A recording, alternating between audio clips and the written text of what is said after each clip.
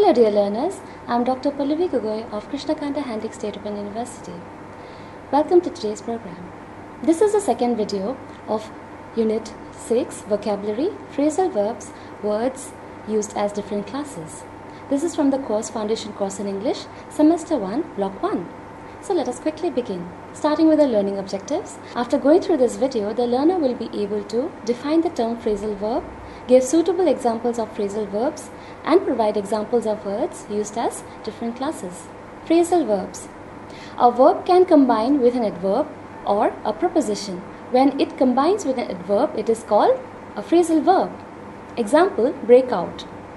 War broke out between the two countries. Here is a list of phrasal verbs given with illustrative examples. Let's look at the phrasal verb bring up.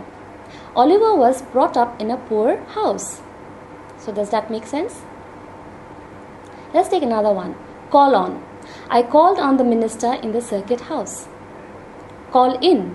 Please call in a doctor immediately. Fall out. The brothers have fallen out after their father's death. Give up. Gandhi gave up his attempt to become an English gentleman. Go out. The light has gone out. Get along. She couldn't get along with her mother-in-law. Look into. The officer looked into the matter. Look for. He looked for the pen in the cupboard.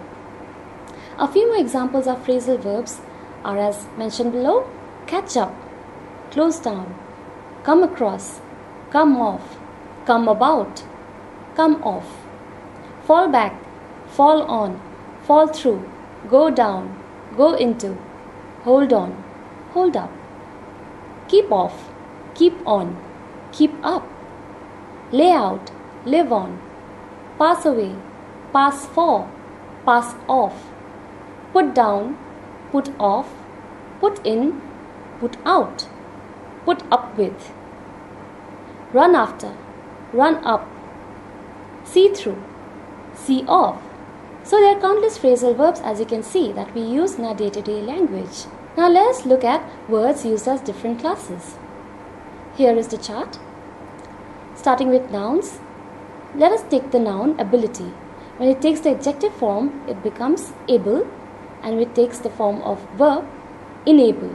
Similarly, activity, the adjective form would be active and the verb form would be activate. Let's take another example, advice.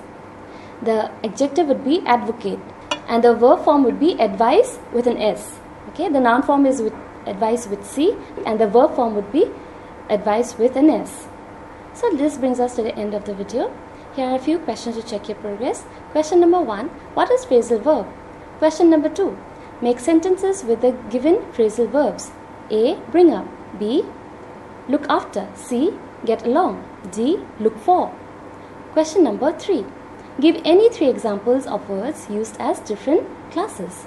Here is the reference. I hope you would go through the BA English Graduate Self-Learning Material, that is the SLM. Thank you, dear learner.